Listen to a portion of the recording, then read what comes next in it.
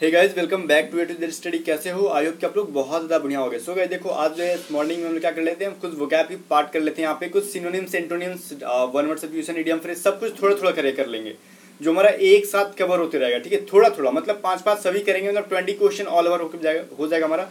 और daily 20 question हम कर रहे हैं, तो मतलब महीने में 600 वोकैब से भी ज़्यादा हमें वोकैब याद हो रहा है। ठीक है, सो एग्जाम के टाइम पे आपको मैंने भी बहुत सारा पहले कराया और आगे जाके मैं भी कराते रहूँगा, मतलब बहुत सारी वोकैब आपको याद हो जाएगी, साथ में रिवीजन भी हो जाएगा। ठीक है, so guys without wasting time चलो स्टार्ट कर लेते हैं। ज़्यादा टाइम वेस्ट करने उसका फायदा नहीं। फर्स्ट क्वेश्चन हमारा क्या है? Differ, DEFER, differ. ठीक है, तो इसका मतलब बताओ होता है क्या? DEFER, differ. डिफर का मतलब होता है, देखो एक है ऑप्शन नंबर सी में भी डिफर है, और अब क्वेश्चन में हमारा डिफर पूछ रहा है, तो इन दोनों में डिफरेंट क्या है? देखो डिफरेंट वाला डी ऑप्शन सी में जो है वो है डिफर, मतलब भिन्न होना, एक समान जैसा नहीं होना, वो है डिफरेंट बनता है इसका।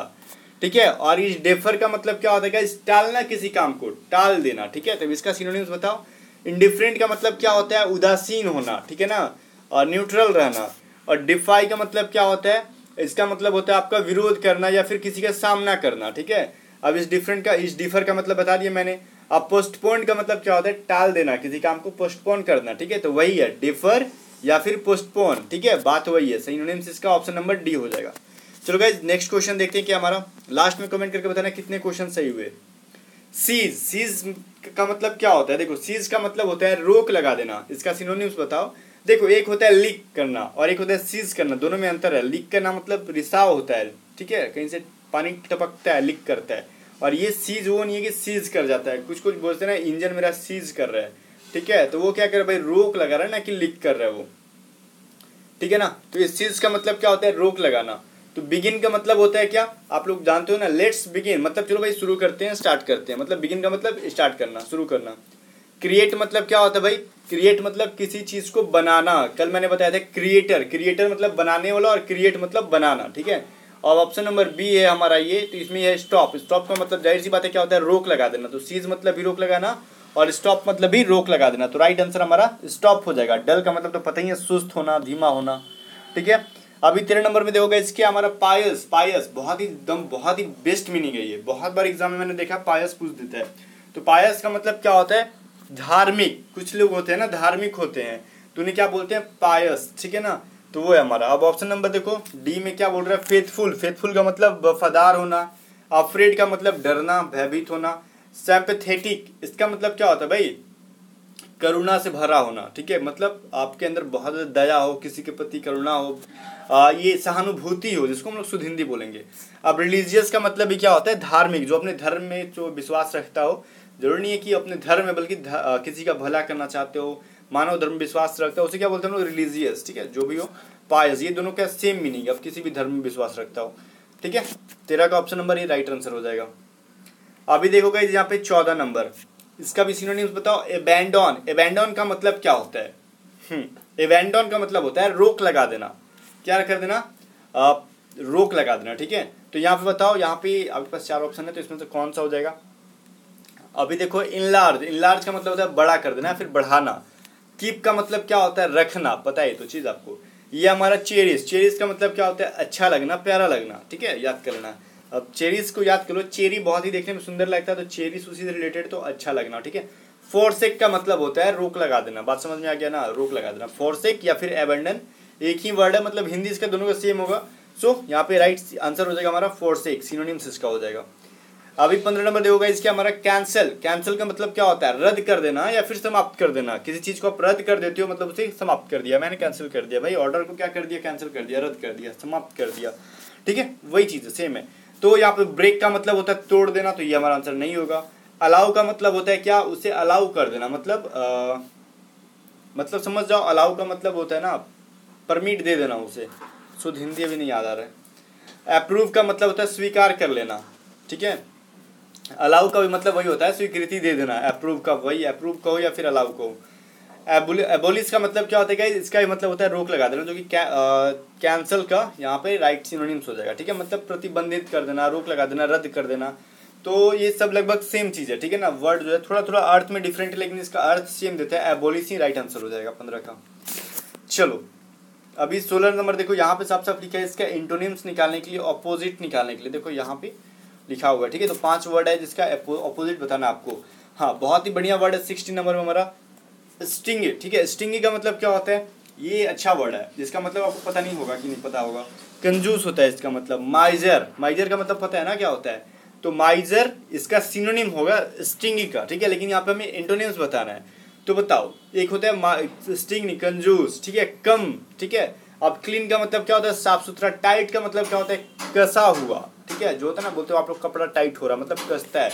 ये चीप का मतलब क्या होता है भाई, ये है सस्ता वाला चीज या फिर घटिया चीज, वही होता है चीप। ठीक है, और एक होता है CHIEF, चीफ का मतलब होता है प्रमुख। अब इन दोनों में अंतर समझ जाना, एक चीफ और चीफ, इसका यूज जरा ना सोच समझ के करना, तो बहुत लफड़ा हो जाता है। अब ये जेनरस का मतलब क्या होता है, उदार। ठीक है, अब स्टिंगी का ये एंटोनिम हो जाएगा। देखो उदार लोग होते हैं ना, वो खुल के काम करते हैं किसी के प्रति, कोई भी कंजूसी नहीं करते हैं किसी चीज में। अब स्टिंगी क्या है ना, वो बहुत कम मात्रा में कोई काम करेगा, या फिर कंजूसी का मतलब समझ रहे हो आप लोग, इतना तो हिंदी समझ में आता है। अब 17 नंबर देखोगे इसके हमारा बैरन। बैरन का मतलब क्या होता है,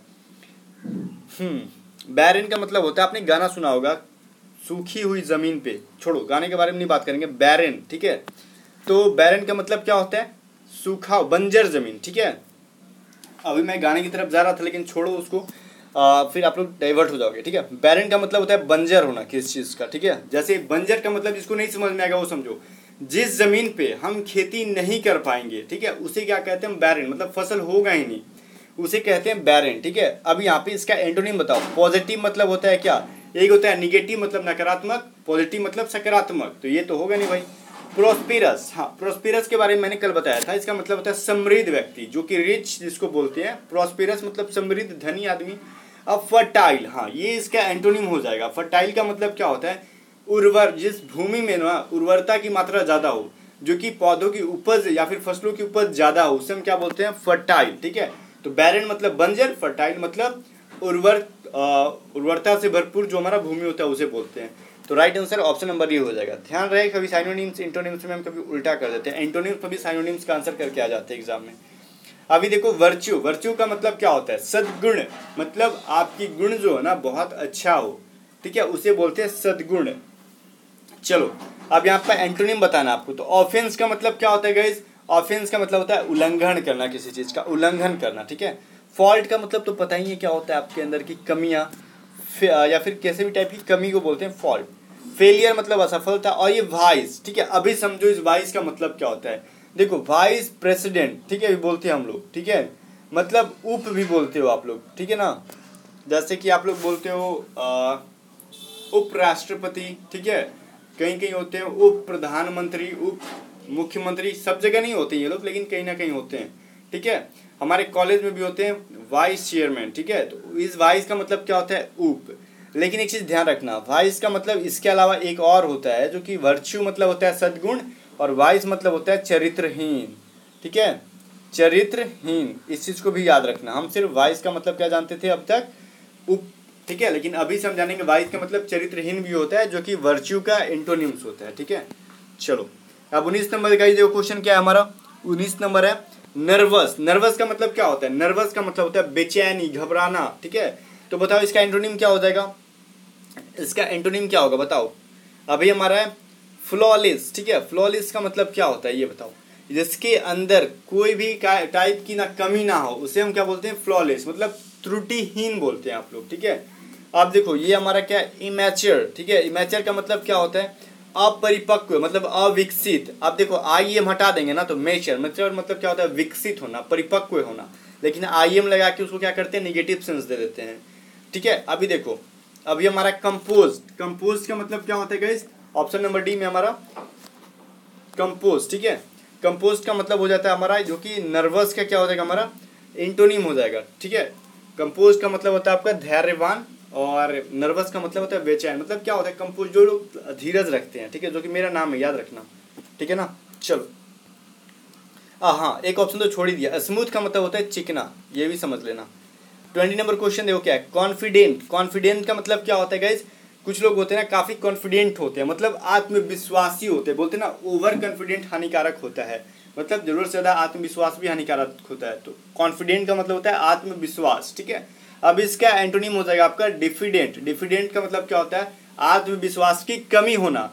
और देखो और भी देखो यहाँ पे, वरीड का मतलब होता है चिंतित होना, डिप्रेस्ड का मतलब भी वही होता है जो आप वरिड का मतलब समझ रहे हो, और पेसिमिस्टिक, ठीक है, इसका मतलब होता है निराशावादी, ठीक है, निराशावादी जिसको मतलब उम्मीद ही नहीं रहता है किसी काम में, हमेशा उल्टा सीधा सोचे ये काम होगा कि नहीं होगा, बस यही सोचे, हमेशा निगेटिव सोचे।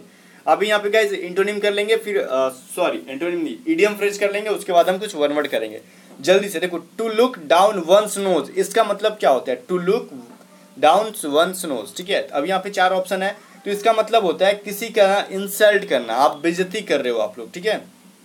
तो ऑप्शन नंबर सी हमारा क्या हो जाएगा, यहाँ पे राइट आंसर होगा, to insult the presence of other. इसका एक ट्रिक है याद करने का। देखो अभी क्या होता है, down knows, down once knows, किसी के नाक को नीचा कर देना। आप बोलते हो ना मेरा नाक कटा दिया तूने, मतलब मेरा इंसल्ट करा दिया, भाई साफ बात है।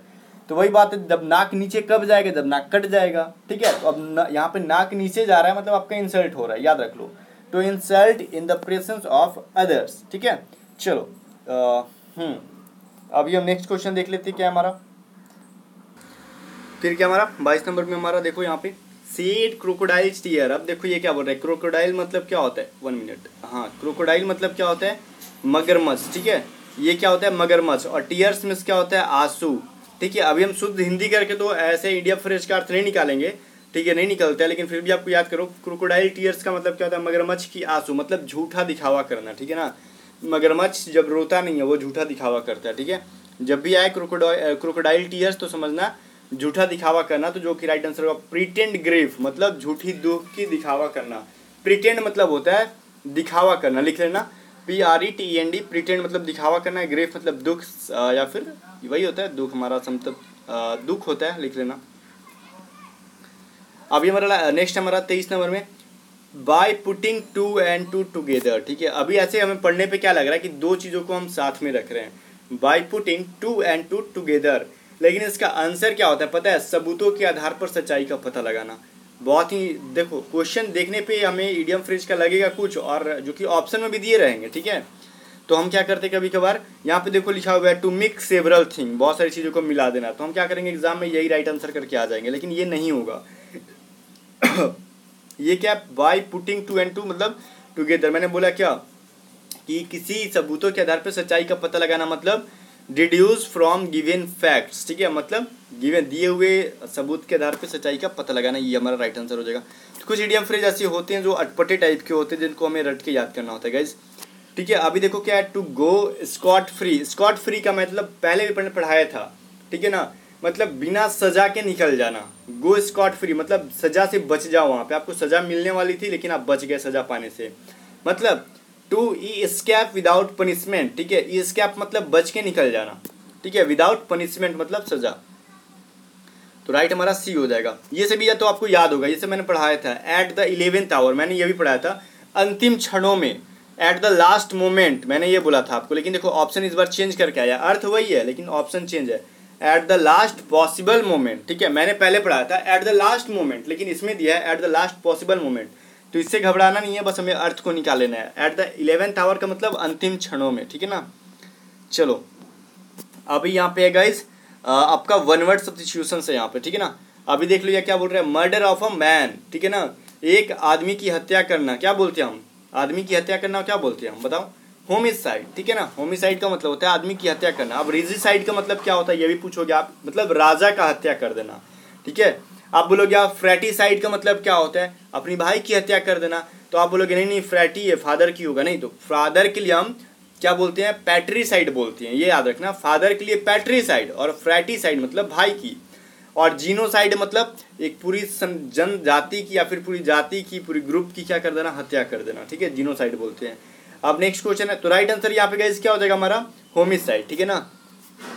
अभी देखो 32 में हमारा क्या बोल रहा है, यूज ऑफ फोर्स और threat to get someone to agree to something, मतलब थ्रेट मतलब डरा धमका कर किसी व्यक्ति को अपनी बातों पे क्या सहमत करा देना, तो उसे क्या कहते हैं हम, कोर्सियन, ठीक है। COERC मतलब क्या होता है, इसका मतलब होता है किसी को मतलब दबाव में डालना, किसी पे जबरदस्ती फोर्स करना किसी काम करवाने के लिए। तो वही चीज़ है भाई, डरा धमका कर आप किसी काम करा रहे हो तो उसे क्या हो जाएगा, हम कोर्सियन बोल सकते हैं हम। तो राइट आंसर हमें ए हो जाता है, ठीक है। अब बाकी के 3 ऑप्शन है भाई, इसे क्या कहते हैं हम, ये हमारा कन्फेशन, ठीक है। तो कन्फेशन का मतलब लिख लो, अभी कन्फेशन का मतलब क्या होता है, इसे होता है स्वीकृति करना, ठीक है। और कन्विक्शन का मतलब क्या होता है भाई, दृढ़ विश्वास, ठीक है ना। और कैजुअलमेंट, तो कैजुअल से बना हुआ है कैजुअलमेंट, तो कैजुअल का मतलब क्या होता है, चमचागिरी करना, मतलब चापलूसी करना, ठीक है ना, लेकिन चापलूसी करना कैजुअलमेंट। और कन्फेशन का मतलब आपने लिख लिया होगा मुझे उम्मीद है, स्वीकृति करना, स्वीकृति देना। कन्विक्शन का मतलब लिख लो दृढ़ विश्वास, ठीक है। अब नेक्स्ट क्वेश्चन देखो गाइस क्या हमारा, animal that feeds on plant. अब देखो जो जानवर प्लांट खाता है उसे क्या कहते हैं, उससे हम क्या बोलते हैं गाइस, आप लोग कुछ बोलोगे आप, ग्रैमिनिवोरस। तो देखो ग्रैमिनिवोरस का मतलब होता है जो घास खाते हैं, लेकिन यहाँ पे प्लांट बोल रहे हैं ना, मतलब प्लांट जब बोल दिया ना तो सोचो शाकाहारी की बात की जा रही है, ठीक है। प्लांट बोला तो क्या बोल रहे हैं, शाकाहारी की बात करते हैं, उससे हम क्या बोलते हैं, हर्बीवोरस, ठीक है ना। इस चीज़ को याद रखना। अब घास खाने के लिए सिर्फ बोलेगा ना तो क्या बोलेंगे हम, ग्रैमिनिवोरस। तो राइट आंसर यहाँ पे बी होगा। बाकी कार्निवोरस का मतलब होता है मांसाहारी, और इंसेक्टिवोरस का मतलब होता है इंसेक्ट से बना, इंसेक्टिवोरस मतलब होता है आपका ये क्या बोलते हैं, कीड़ों मकोड़ों को खाने वाला, ठीक है ना।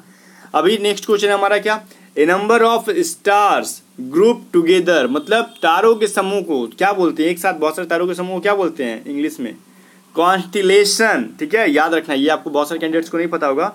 कॉन्स्टिलेशन ये सभी पूछे गए एग्जाम में और आगे भी पूछे जाएंगे 100%, ठीक है ना। कॉन्स्टिलेशन बोलते हैं। अब ऑर्बिट क्या होता है, जो पृथ्वी होता है उसका ऑर्बिट होता है, उसके कक्ष होते हैं, उसे ऑर्बिट कहते हैं। सोलर सिस्टम तो पता ही है वो क्या होता है। कॉमेट का मतलब क्या होता है, धूमकेतु, ठीक है, लिख लेना।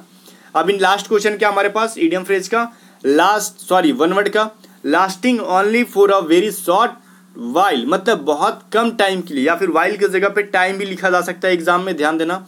शॉर्ट टाइम मतलब जो बहुत कम समय टिके, बहुत कम थोड़े समय के लिए जो टिकता है उसे क्या बोलते हैं हम, टेम्प्रोरी, क्षणिक, ठीक है। टेम्प्रोरी जिसको बोलते हो आप लोग, क्षणिक, ठीक है। अब बोलोगे ट्रांसपेरेंट का मतलब क्या होता है, ये तो सबको पता होगा कि जो एक तरफ से दूसरी तरफ देखा जा सके। अब हमारे पास टेम्पोरल, टेम्पोरल का मतलब थोड़ा शुद्ध हिंदी है, लौकिक, लौकिक का मतलब होता है ना, लौकिक शक्तियां हैं मेरे पास, आपने सुना होगा किसी भक्ति सीरियल वगैरह में। अब ये हमारे पास टेम्परेट, टेम्परेट का मतलब क्या होता है, संतुलन बनाए रखना या फिर संयम रखना, ठीक है। और टेम्परामेंट मतलब होता है गुस्सा, और टेम्परेट का मतलब होता है संयम रखना, ठीक है। सो गाइस यहाँ पे राइट आंसर क्या हो जाएगा हमारे पास, टेम्पोररी, ठीक है ना, क्षणिक। सो गाइस चलो यहाँ से निकलते हैं अब आज, और मिलते हैं आज ही फिर नेक्स्ट वीडियो के साथ। तब तक चैनल को सब्सक्राइब नहीं किया तो करके वीडियो को लाइक करके दोस्तों के साथ शेयर कर देना, और अपने कमेंट करके लास्ट में बता देना कितने क्वेश्चन आपने सही किए, ठीक है। और नेवी एमआर की जो मैंने बेस्ट बुक बताई थी उसका लिंक डिस्क्रिप्शन में, और जीके के लिए आप पॉइंट ऑफ एग्जाम चैनल को फॉलो रेगुलर बेसिस पे करो। आपके MR exam, air force group Y exam में, नेवी एसएसआर डबल एग्जाम में जीके कहीं से नहीं छूटेगा, उनका चैलेंज है, ठीक है। चलो गुड बाय।